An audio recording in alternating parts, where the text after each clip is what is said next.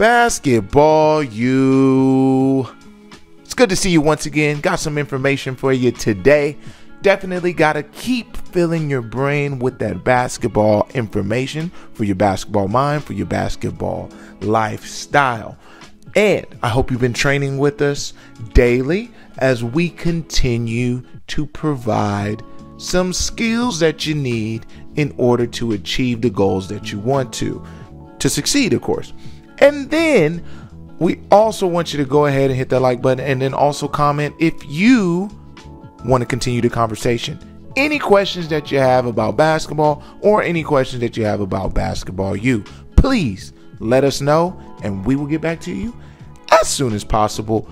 And now let's get into today's episode. So today we are going to talk about a question that most people don't really have an answer to because basketball players have such a wide variety of game, right?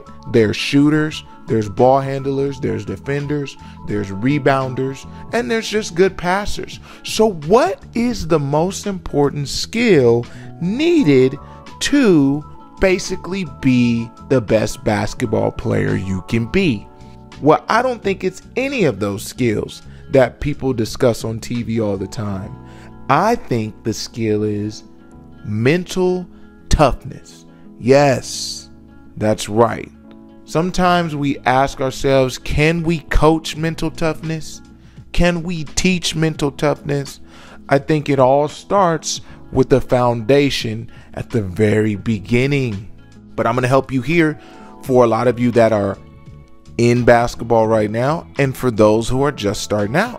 So, talking about mental toughness, I want to talk about how to achieve mental toughness in basketball. There are several key strategies that a player can use when it comes to starting to develop it, because it's not going to happen right there for you as soon as you start, right? Like as soon as we step on the floor, we are not going to know how to just have mental toughness. There are certain scenarios, there are certain things that you will experience that you are going to have to prepare yourself for. And I'm going to let you know what's going to come before you experience it. So now when you see it, you can identify it, understand what's happening, and work towards a goal to achieve that mental toughness. So first, we have develop a growth mindset. Okay, players with a growth mindset are more likely to view these challenges I just spoke about as opportunities for growth and learning. Now, this will help them stay motivated and focused even when they face setbacks personally, individually, and outside of everything that they can control, those setbacks that other people will put on them based on all the different scenarios that come with basketball. The list is so long. I may even have to do another episode on that. So once you understand that, the next thing would be to set goals.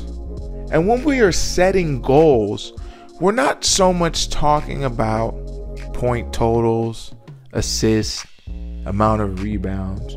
We're goal setting more in the importance of how can we deal with a certain part of mental toughness that we want to develop. And just like a scoring goal or a skill goal, we want to set them short term and long term and work consistently in achieving these goals based on, again, those different scenarios, which I will give you an example here later in the episode, right? So visualize success. Okay, that is going to have more of a positive outlook and attitude while trying to deal with these setbacks and also achieve these goals you have set for yourself. So by visualizing yourself performing well all of the time, even if you're not, the short term and the small goal you have set for yourself, you can build confidence and reduce anxiety. This anxiety comes from when I get ready to go to practice, when I get ready to go train, when I get ready to play in a game. something's already going to happen before you've even touched the floor. So in order to reduce that, the consistency of you thinking positively while you're working hard in your training sessions, working hard in your practice, and also working hard in games will reduce that stress level and the pressure that you've put on yourself. Okay, so that is one thing that we don't want to experience when we haven't even stepped on the floor. Remember, parents, players, basketball U family, the game is supposed to be fun. The work is hard, but the game should be fun. Okay, so the playing aspect is the part and the reward of all of this. So never forget that and always keep that in scope. And with that fun that I'm speaking about, we also want to have a controlled self-talk. Okay, a controlled self-talk is basically the way players will talk to themselves so they can have a significant impact on their mindset. So what I'm saying that is, when I make a mistake, I don't tell myself I shouldn't play basketball or I'm not very good. I should tell myself something in the positive nature of, I will make a better play next time. I will make that shot next time, or I'm going to try harder next time. All these things that happen when you fail is just another stepping stone of learning. So you take that lesson and you also take that talk and you're going to practice, as you would anything else, positive self-talk and avoid the negative self-criticism. Because a lot of the negative self-criticism, you won't have to do it yourself. Majority of it's going to come from the outside, especially when you're doing well.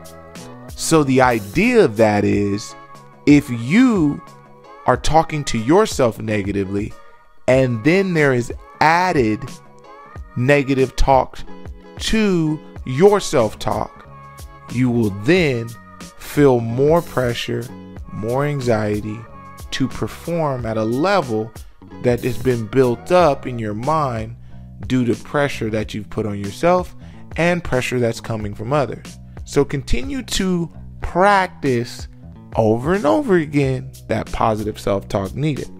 Now, looking into the next thing is staying in the present moment. Now, when you are able to stay in the present moment, mental toughness requires that focus on the present moment, because that's when everything is happening right away and you have to have a reaction of some kind. So what is that reaction going to be? Is it going to be a reaction that is a distraction?